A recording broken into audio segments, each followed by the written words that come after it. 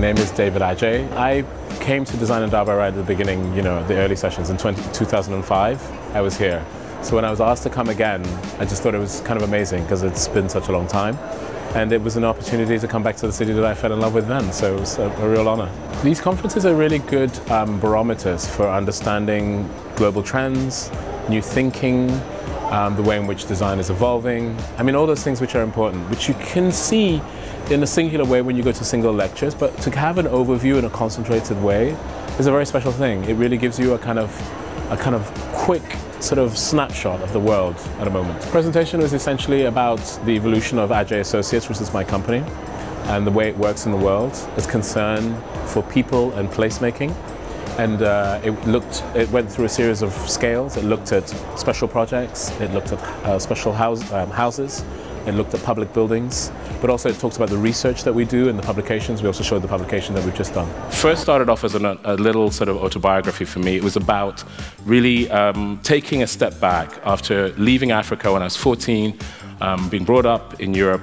I wanted to come back on my own terms, not through my family. So I spent 11 years going to every single country and documenting the architecture of the continent. So I recorded every single city in terms of its high and low architecture, in terms of its bucolic aspect, and its kind of the qualities that kind of people understand, and really to try and get a sense in myself of what the continent means now. And I think through this map, for me, we've started to kind of formulate a way of practice which is not only affecting the way I work in the continent, because I'm now working here, but also the way I work in the world, which is that geography, culture, and place are so inextricably linked, and more so now in the world that we live in, and that actually to understand maybe a relationship in Africa, maybe we have to move beyond saying this is South African architecture or Ghanaian architecture, but this is a kind of architecture of place, of the forest region, an architecture of the mountain region, an architecture of the Sahel. And then what you start to find is that even though you may be francophone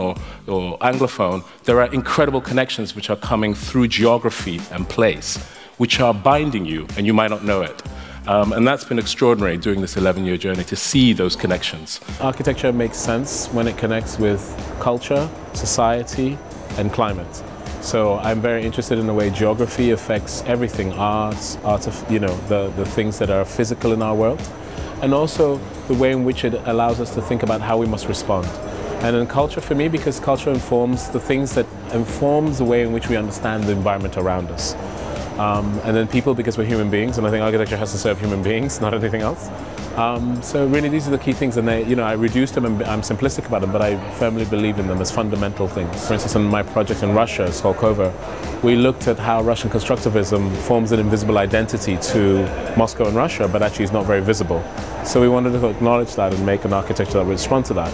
But at the same time, we also wanted to respond to the fact that it's actually incredible snowfall in Russia. It's not really a kind of place where you can go hang out.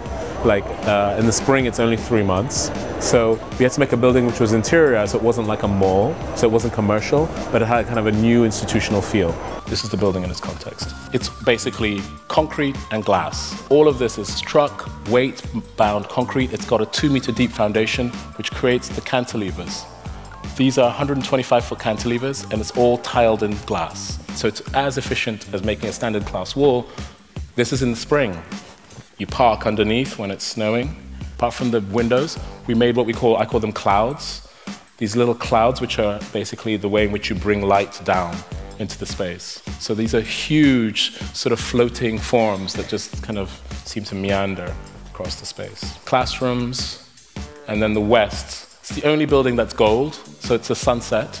So this is the western sun hits this and it sort of refracts all over these buildings.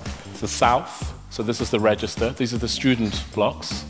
It's the main form, and you see it's held on these 2 columns up and cantilevers over and out. I'm against an architecture which is always the same anywhere, and I'm for an architecture which is responsive because of its acknowledgement of climate and place. So for me, this is the kind of job of architecture now. So we always investigate how can, if we make a project which looks identical to the last one we did, we know we've failed. We know we've been lazy. It has to be a project that has a different condition, a different context, and in a way produces a new set of issues. but it's something that we say, okay, this is about this place and that's why it looks like this. For us, we work at low and high.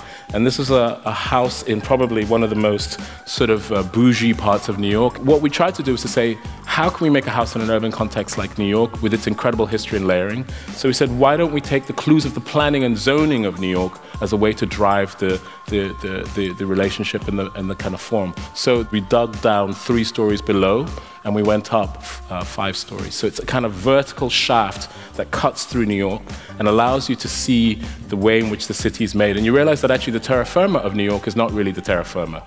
It's actually a couple of layers below, and that people think they're walking on the ground, but actually they're not. It's an artifice.